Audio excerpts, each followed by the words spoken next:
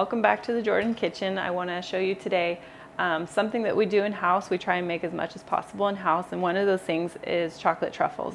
We use those for our guest accommodations. So today I want to show you how to make a variety of different truffles using the same basic ingredients. We start with cream, and I'm using dark chocolate today. We use the Cho brand of chocolate. It's from San Francisco. I like it because it's local, it's organic. It's a really nice dark chocolate. As far as tools, what you need is a small pot to boil your cream and a bowl to mix your filling in. Another pot, double boiler set up with a bowl for melting your chocolate. You'll also need to use an offset flat spatula, a piping bag, and your chocolate mold. So you'll also need some soft room temperature butter and then whatever garnishes that you may want to use on your finished product. So the basic difference between your chocolate shell or exterior of the truffle is that is just dark chocolate that I'm using.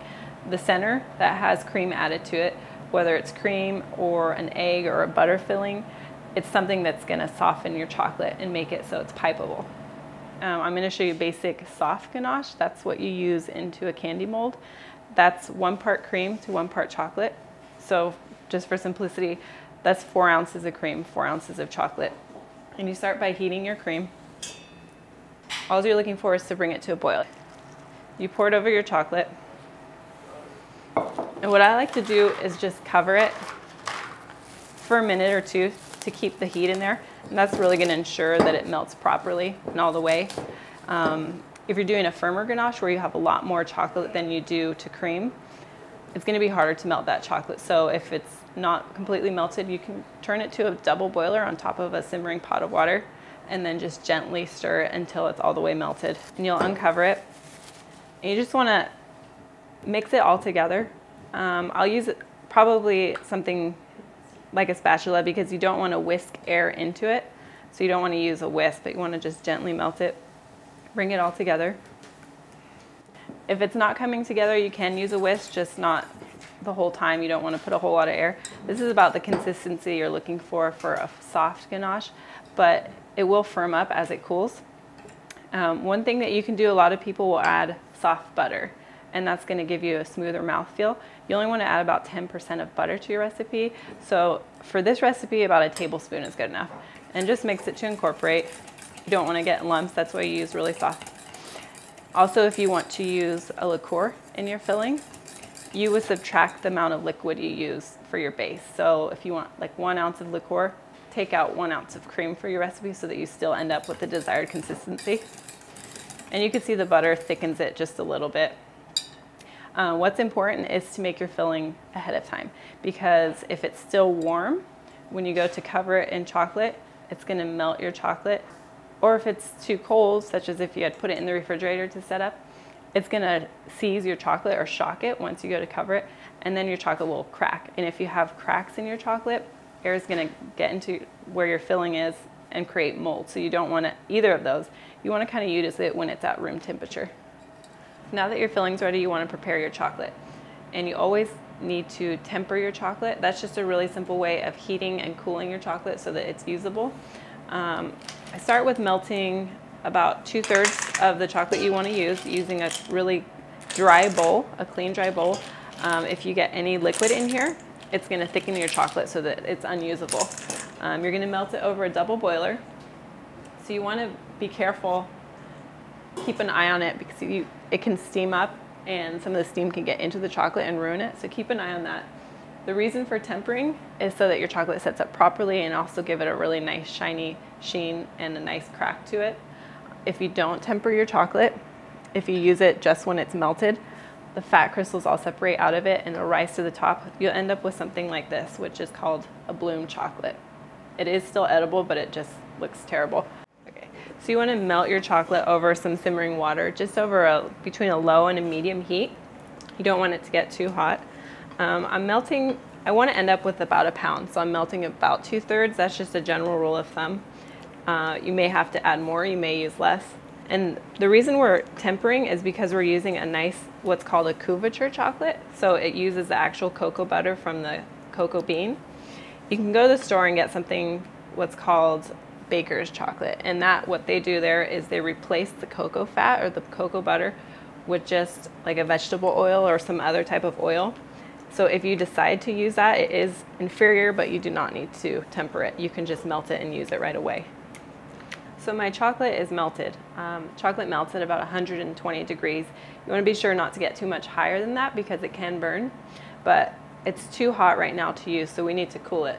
The way you cool it is by adding your remaining fresh chocolate into there, about 1/3.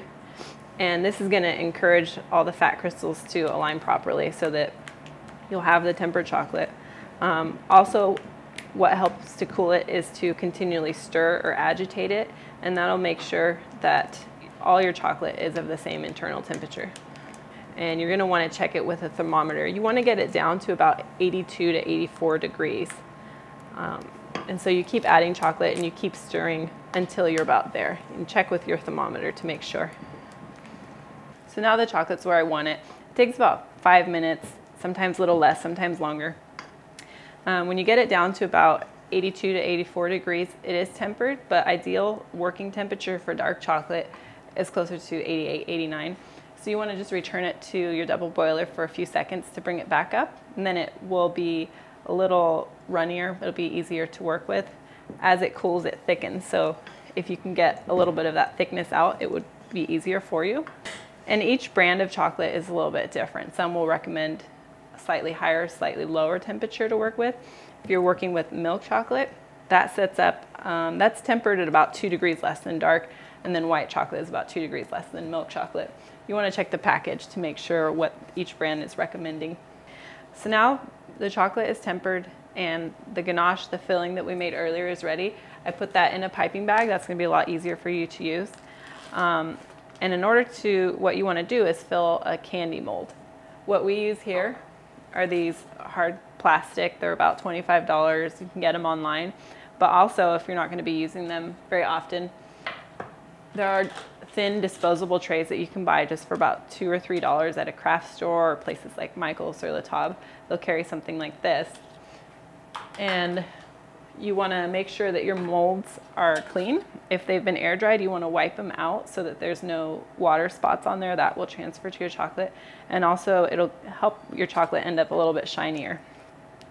So what you're going to do, I usually just ladle my chocolate all the way, fill up each mold. If you have a lot of details in the design of the mold you're using, you might get a lot of air pockets and air bubbles. So to get rid of that, you want to tap it, and you can see the air bubbles rising to the top. And as you're doing that, you also want to scrape it clean. You can let this sit, and sometimes 30 seconds, 5 minutes, really depends on the temperature in the room and your chocolate. But what you're going to be kind of looking at it as it's sitting, you want to see that there's like a little bit of a shell starting to set up around the outer layer of your chocolate mold. So you just let it sit for a little bit and keep your eyes on it. And once you feel that you have a kind of a shell, what you're going to do is actually empty your chocolate back into here, and you'll be left with a shell of chocolate and an empty cavity to fill. And just wipe it clean. And then at that point, you want it to set up. You could put it in a cool place to make sure it's firm before you fill it. So now that it's set up, it's going to look a lot like this. You'll see that you have a border around there, your shell, and the empty area is where you're going to put your filling that you made. So at this point, you start filling your mold.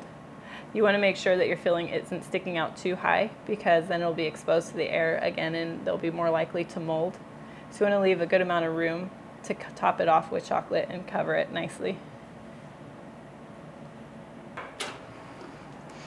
So once these are all full, again, you're going to get your tempered chocolate and fill in the rest of the empty area here. And just shake it over to make sure that there's no air left inside the chocolate mold. And again, I'll probably usually tap it a little bit to make sure there's no air in there. And then to finish, all you do is just scrape it clean. You'll have a nice finished truffle. And this just takes about maybe 20 minutes in a cool area to set up. Longer is fine too. You don't want to pull them out too early, because then they'll lose a lot of their shine. Some of them will get stuck. You'll end up with a ruined truffle. As your chocolate cools, it's gonna shrink a little and contract, and that'll make it really easy for it just to fall right out of the mold. So I'll show you an example. This one has already been set up, this tray, and you'll see it's nice and shiny. That's what you get from the temper. I kind of just loosen it a little by twisting, and then you just flip it right over, and they should pop right out. All right. And if you use one of these molds, you don't have to do anything else to finish it. It's really, usually they come with a nice design, so you have a pretty look, and then a soft center, which people usually aren't expecting. So what's nice about this recipe is you can easily adapt it to create a whole different looking truffle. What I showed you was a soft filling, and that was 4 ounces of cream, 4 ounces of chocolate. But if you want to do a truffle that's different style, that's called a dipped. You need a firm filling for that. So rather than 4 ounces of chocolate, I'll use 12 ounces of chocolate with my 4 ounces of cream. And then I just spread that onto a flat tray and let it set up. You'll end up with something like this. You can really end up with whatever thickness you want. I don't like it too thin because I like to cut it a little bit bigger. And once it's set up, you can cut it into whatever shape you want. So here's a few examples. And they are easy to handle. That's why you need them so firm. And these you'll dip into the chocolate. I'll show you a few things you can do with that. And you can just use a basic fork. There are special forks for that, but a regular kitchen fork works just as well. So you want to drop it into your chocolate and cover it completely, and then lift it out. And you want to avoid getting what's called a foot, and that's the extra puddle of chocolate around the base. So you just let all the excess chocolate drip off, slide it on the edge of your bowl, and now it's ready to be put on your baking sheet. Before it sets up, there's a few things that you can do. One of those things is you can just put a little piece of garnish if you want, and that's just a cocoa nib. A lot of people like to use salt. You can put anything really. If you have a nutty filling, you might want to put a little sprinkle of some nuts. Another thing you can do is use transfer sheets. And these come in a variety of different colors. It's usually around $4. You can find them at different craft stores or places like Sur La Table. And what they are is just random designs. They're made with cocoa butter, so they're safe for the chocolate. And you want to put the design side down, and that will transfer onto your chocolate, so then when it cools, you just peel it off and you're left with a nice design. So I'll just put one right here. You just kind of press it on slightly to your chocolate. Another design you can do is just creating a simple design using your fork. So once it starts to set up, you just put your fork on the top and kind of drag it over. So what's really nice about this recipe is you can really create so many different looks of truffles, and really any filling flavor you want you can add into the cream. You can use dark milk or white and end up with such a big variety of truffles. For example, here's just some examples of what you can do if you use the candy mold. All these have a soft center, but different molds and different chocolates make it look like completely different fillings.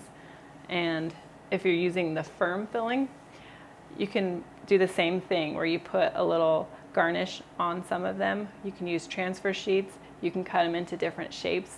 You use milk, dark or white, and it really looks like completely different truffles, but it's all the same recipe.